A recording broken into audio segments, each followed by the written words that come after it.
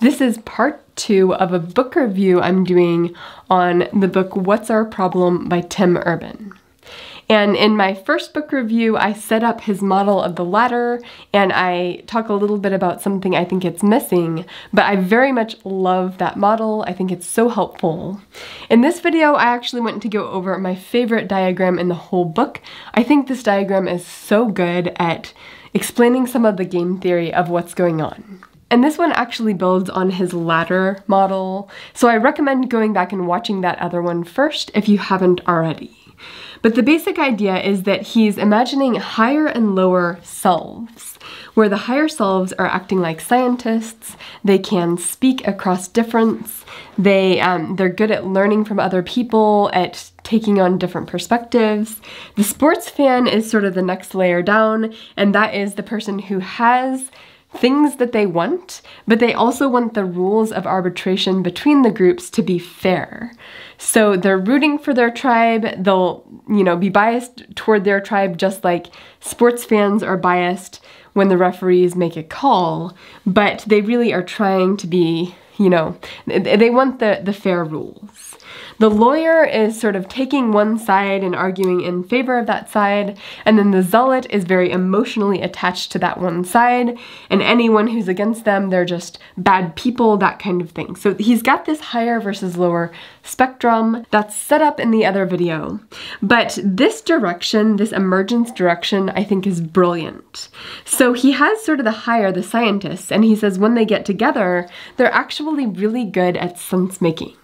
These scientists can sort of learn from each other and create a collective group intelligence that's open-minded and good at processing different types of information, good at processing different viewpoints. Some of these people in the group compel other people to take on their side, not through force, but rather through argument and through, logic and making good cases for their case. And he's giving a name to the group mentality of people who are all learning from each other, trying to do a good job of collective intelligence. He's calling that collective group intelligence the genie.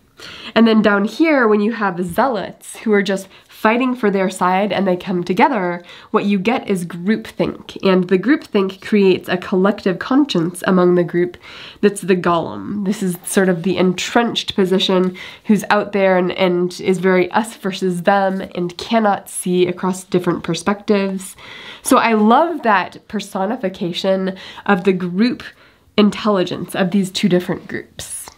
And then he says, as you sort of collectively get different groups with different well-functioning thought processes together, you get a bunch of different genies who are working together to create a super genie, which accounts for many, many different perspectives. And I love this because I do think one of the things going on right now with technology is that technology is creating this amalgamation of perspectives that's creating a super intelligence. And that super intelligence can be good if it's doing this well, if the lower layers of this are actually good at sense making, and it can be really bad and polarizing if you're down here. So he calls this rival golems, where you get the groupthink sort of working together here. The groupthink creates a collective conscience, but when they end up against other groups, you get these huge mega golems where people are clustered together and it's very us versus them, tribalized and very angry tribalized. So I think that's a wonderful way of explaining some of the game theory that's going on. And I also appreciate that he recognizes that the genies actually need an immune system. They need ways of recognizing, wait a second, are we moving into groupthink to where we're starting to become a golem? And if they recognize that, ways of counteracting that human tendency to sort of form clusters and groups, which might cause the group to go lower.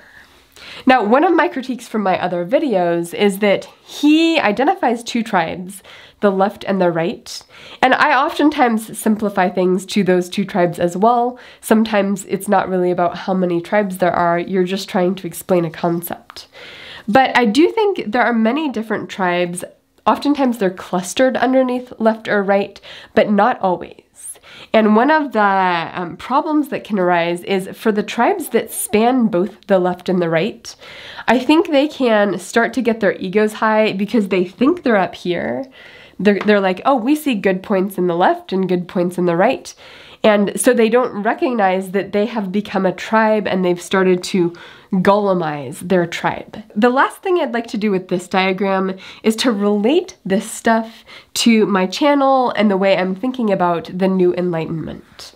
So I named my channel The New Enlightenment because it's an analogy with the Old Enlightenment, where you had some entrenched thinking, the church had too much power, was abusing that power, and the people sort of collectively came up with a few techniques like the scientific method, like human rights, like consent of the governed, and those new ideas sort of took hold and were eventually able to overturn the powers that were so oppressive at the time. And I think right now we're sort of in this New Enlightenment age when new technology is coming along, and new technology is leading us toward in this direction at a really, really rapid pace. Like, we might say, we don't want to end up here yet. We're not ready to end up on this side of the diagram. But technology is forcing that direction. It's creating these collective intelligences, whether they're bad and mean collective intelligences or good and just collective intelligences.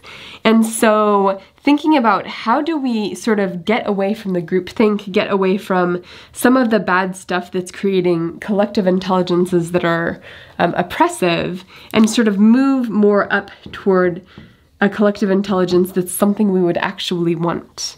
And we have to do that while these forces are just pushing us in this direction at a really, really rapid pace.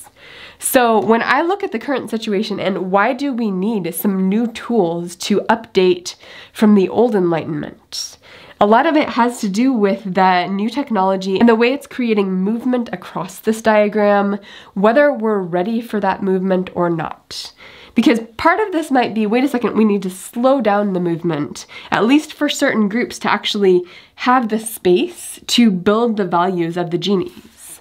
And another thing I'd like to point out here is that golems use power to get their ideas across. So there's different types of power, and obviously in the past, guns were a main source of power. In the modern day, it's not just guns, it's also tanks and submarines and airplanes and whatever. But part of the old Enlightenment was people recognizing we don't just want people to win the argument if they have the biggest guns. That's not going to do a good job of moving society in the right direction. Rather, we want people to use logic and reason and science and empathy to sort of create a space that's actually more legitimate for determining power and for determining what ideas rule the day.